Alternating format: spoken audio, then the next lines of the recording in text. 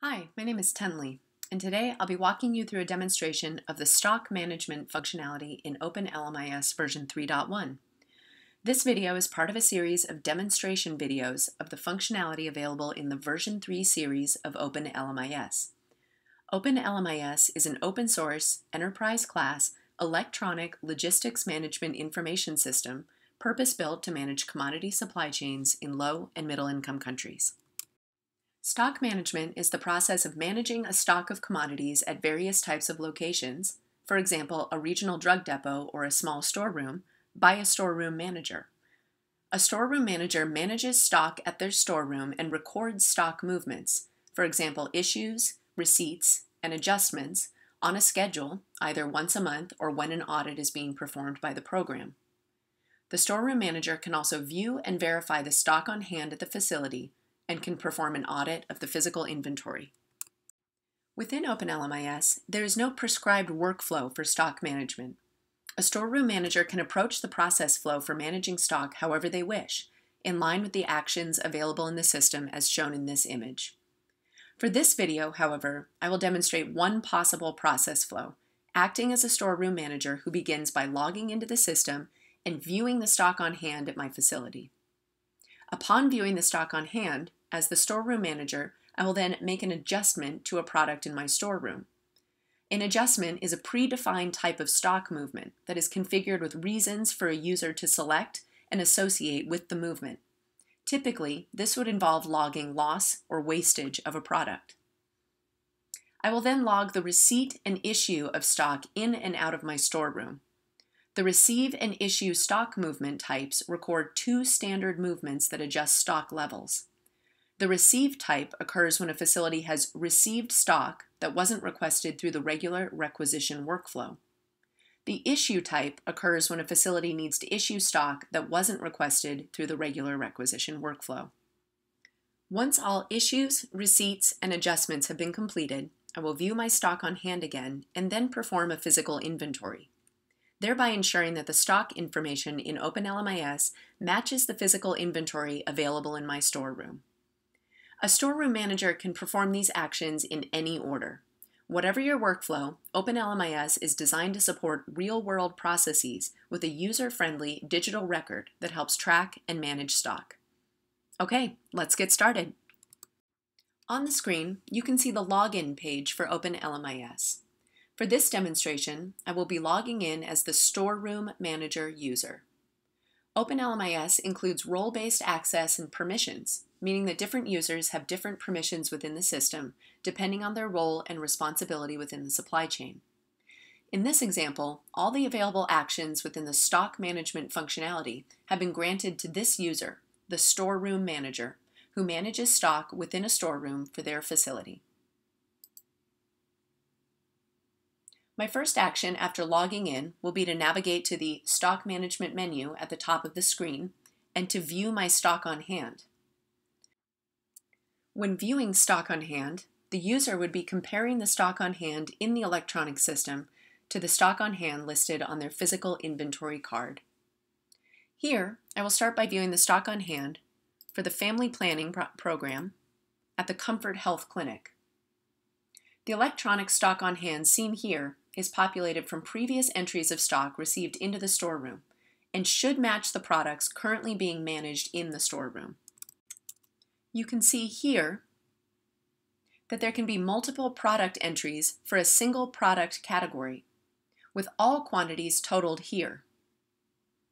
When entering product, a user may enter a lot number or leave that lot undefined. By selecting View for a specific product, I can view the electronic bin card for that product, including the history of all physical inventory and adjustments performed for that product and who made the changes. Here, for example, you can see that several adjustments were made to this product, including listing expirations, issues, and receipts. By selecting Print, the user can print out the stock card report for that product, including the history of all adjustments and physical inventories. At this time, I have several options for how I can continue. In this example, I chose to view my stock on hand as a preliminary informative step before completing actions within the system. Now, as the storeroom manager, I know that I have some activities I need to complete to update the stock levels in my system. For example, entering an adjustment to an existing product in my storeroom. In this example, I will make an adjustment to my stock of orthonovum. I will navigate to the top level menu and select Adjustments from the drop-down menu. I am making an adjustment to products within the Family Planning program and will select orthonovum from the drop-down menu of products available within my system. Here, I will note that 200 units of orthonovum were lost and will add the reason, lost due to storeroom reorganization. I will then get a notification that the adjustment was submitted successfully here in the upper right-hand corner.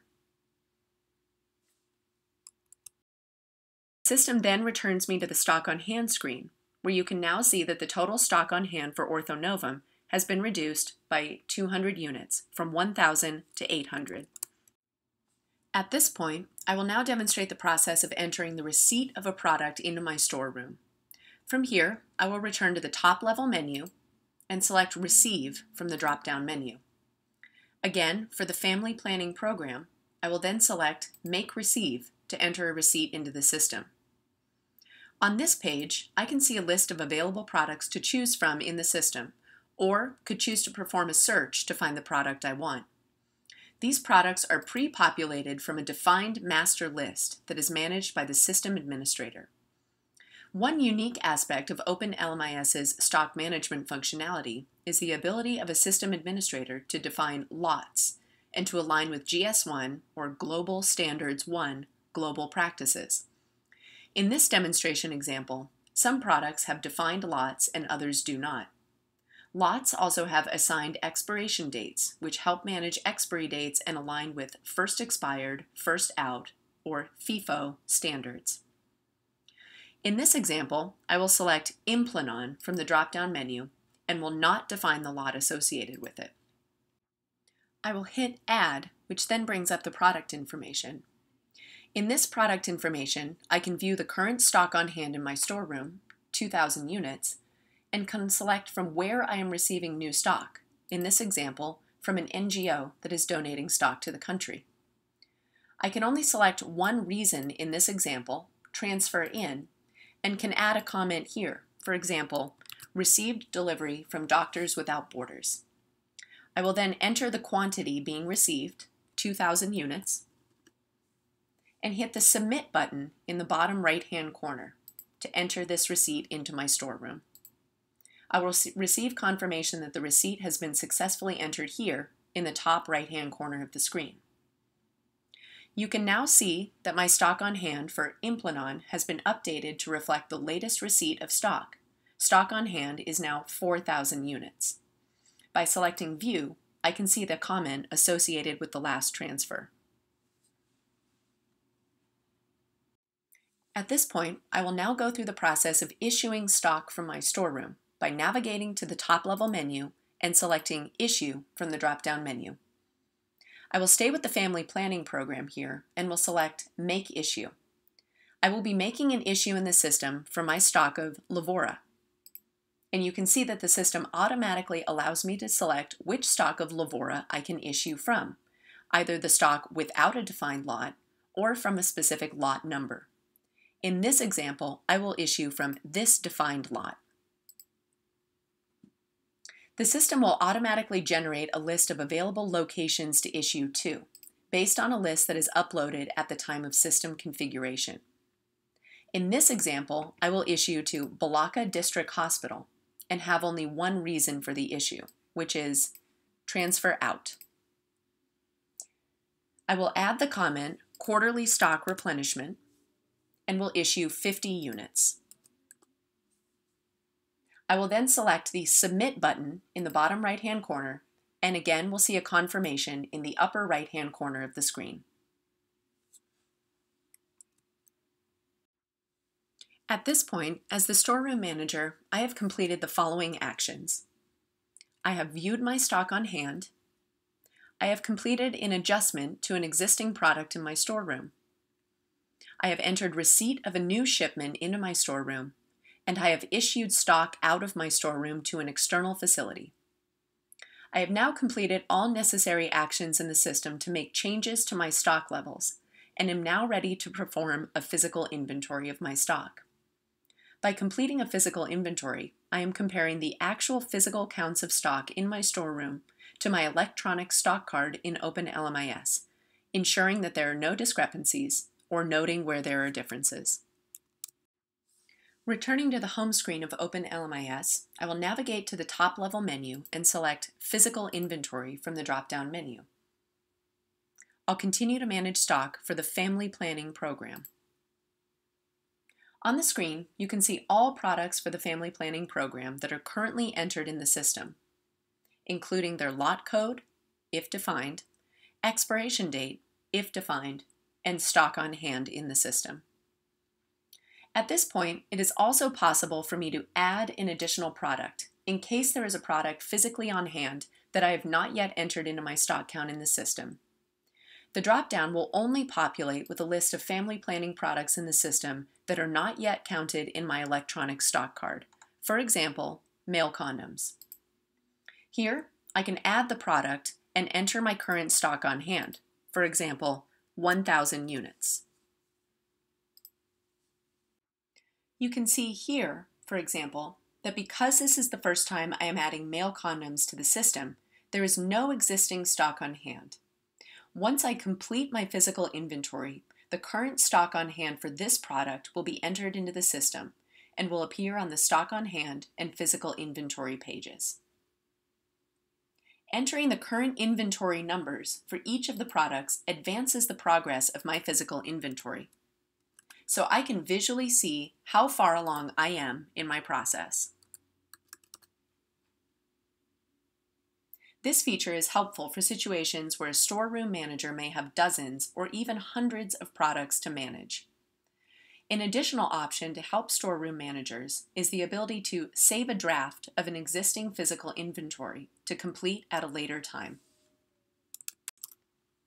Additionally, if I have recently been restocked with an existing product in the system, here for example, Lavora, I can enter the physical stock on hand here, and the additional quantity of this product will be added into the system once I complete my physical inventory.